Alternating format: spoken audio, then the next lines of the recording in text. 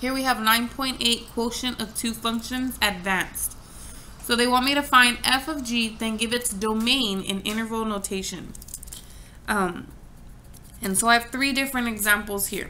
So for the first one, f of g means to take the f function, which is f and x minus 3, and place it over the g function, which is x plus 9 and x minus 3. Now we already noticed that it's a complex fraction, right? It's fractions within a giant fraction. And so the way we simplify those is to multiply by the common denominator. So in this case, because this denominator is x minus 3 and so is this one, the common denominator is in fact x minus 3. And so when I multiply that, it cancels in the numerator and it cancels in the denominator, leaving me with the expression of x over x plus 9. Now these x's cannot be canceled because they are not factors, they are terms. This one is a term. This one can be considered a term or a factor because it's just one term. However, the denominator is not a factor at all. It is only a term. So,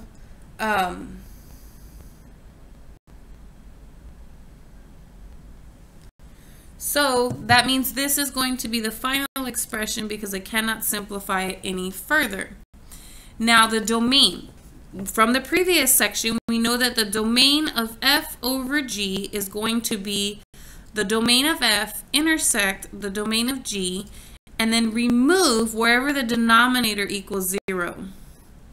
So remove where g equals 0. Okay? So let's first find the domain of f.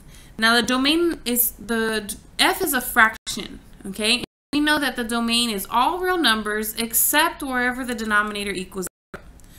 So x minus 3 equals 0 when x equals 3, which means the domain of f is everything from negative infinity to infinity, but you have to remove that 3.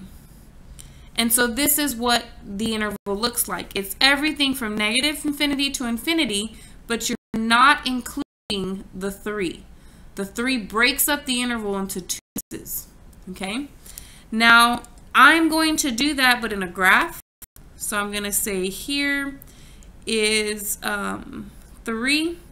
And you basically have a hole here, and everything to the right and everything to the left is included in the domain. Then I'm going to find the domain of g. And the domain of g is, again, all real numbers, but because it's a fraction, it's all real numbers except the values that make the denominator 0. And it just so happens that they have the same denominator, so I get the same x value.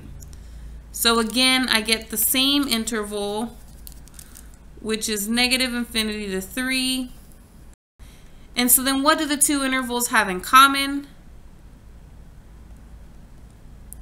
Well, it's the same interval, so they have everything in common, from negative infinity to 3, and then from 3 to positive infinity. Now, I have to remove wherever g equals 0. So where does g equal 0? Where does the g function equal 0? That is the question, okay? And if I want to solve this equation, I multiply both sides of the equation by the common denominator, which would give me x plus 9 equal 0 times anything is still 0. And then I would subtract the 9 over and I'd get negative 9. So basically everything except for the value negative 9, which means I'd have another hole over there at negative 9 if I remove that one number from this interval f intersect g. Okay, so then this is going to be my domain of f over g. It's going to be from negative infinity to negative 9, from negative 9 to 3, the middle chunk, and then this chunk, which is going to be 3 to infinity. So this is the domain of f over g. Okay, so now let's go on to another example, because notice that in this example, one of them has a denominator and the other one doesn't. So let's see how that's going to play. So first I'm going to find f over g, which means take f over g. It is a complex fraction because I have a fraction within a bigger fraction. So I'm going to multiply both the numerator and the denominator. So the numerator by this common denominator. And so here it's going to cancel the x. And I'm going to get x plus 2 times x over 3. Or in other words, x squared plus 2x over 3. Okay? And so this is as simplified as I can get that. So that is f over g. Now for the domain of f is negative infinity to infinity. Because it's just a line. There's no denominator, there's no fractions, there's no square roots. So the domain is automatically negative infinity to infinity. The domain of g is negative infinity to infinity, but I have to remove any x values that will make the denominator 0. So if I set that denominator equal to 0, I get that the x value 0 is not in the domain. And where do these two things overlap? Well, this one includes 0 and this one doesn't. So they overlap everywhere except for at 0. So the domain of f intersect the domain of g is going to be negative infinity to 0 and then from 0 to positive infinity, since they overlap everywhere except at 0. So this will have everything shaded, this will have everything to the left of 0 shaded, this will have everything to the right of 0 shaded. And what are the two shaded regions in common? This section and this section. Okay? But now I've got to remove the x value. So this is what it looks like in a number line. Here's 0, and I've got everything to the right shaded, everything to the left shaded, but we're not including 0. Okay? And so the domain of f over g is that interval minus where g equals 0. So where does this equal 0? Well, if I multiply both sides by the common denominator again, I get that 3 equals 0. And this cannot happen, which means there's no other values to remove. No values to remove from the domain of f intersect the domain of g. So what does that mean? It means that the domain of f over g is the exact same as it was before. Since there's nothing else extra to remove in there, this is the final domain. Now, we have one last example, and how is this one different from the other two? In example 2, in example B, one of these says that it did not have a denominator and the other did. Here they both had a denominator, but they were the same value. It's x minus 3 and x minus 3. Here we both have denominators, but notice that the denominators are not the same in this case. So let's see how that's going to affect everything. So we do have to take f over g. So f over g. It is a complex fraction, so I'm going to multiply by the common denominators. So here that cancels, here this cancels. I end up with x times x plus 1 over 7 times x minus 6. So I end up with x squared plus x over 7x minus 42. And this is as far as I can simplify it. Okay. You may even be able to type in this as your final answer. Okay.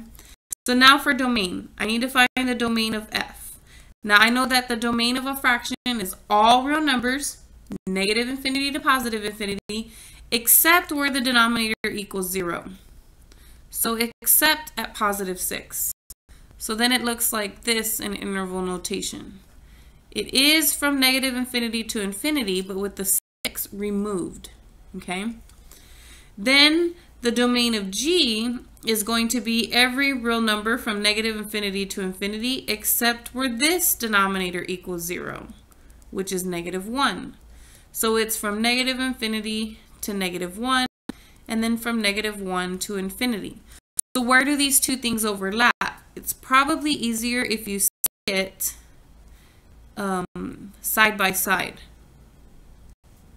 Okay. So this is the domain of f, this is the domain of g, and I want to find the domain of f intersect the domain of g.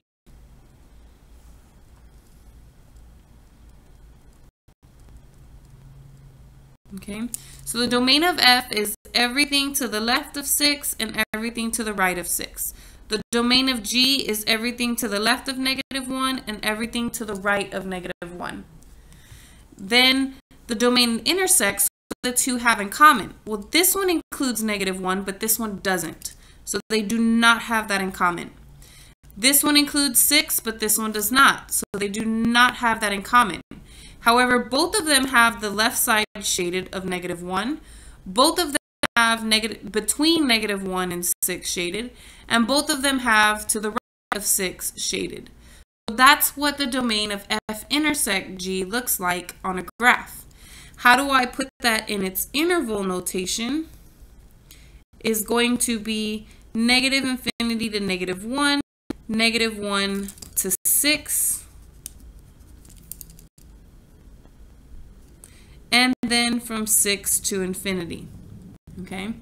And remember that we also have to remove wherever the denominator g equals 0. So where g equals 0, that's when 7 over x plus 1 equals 0. Or if I multiply by the common denominator,